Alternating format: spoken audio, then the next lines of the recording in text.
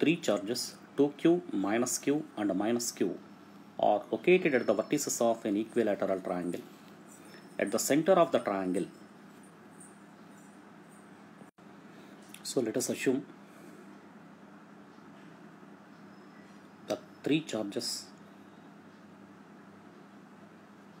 are placed at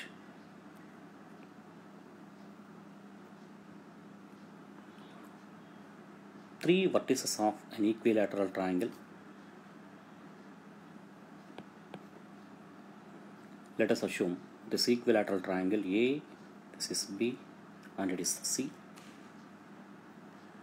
So at A plus 2q, at B minus q and at C minus q charges are placed.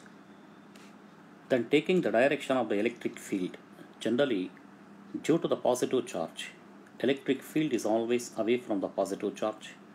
Due to the negative charge, electric field is always towards the negative charge. In the same context, so due to the plus 2q outward, let us assume this is the EA, and due to this one,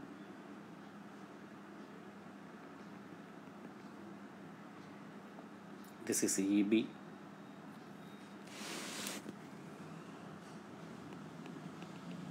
and due to this one, this is EC.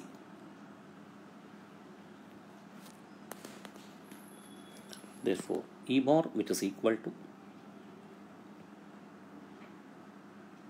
EA bar plus EB bar plus EC bar, and moreover it is not equal to the 0. Otherwise, taking the potential V is equal to,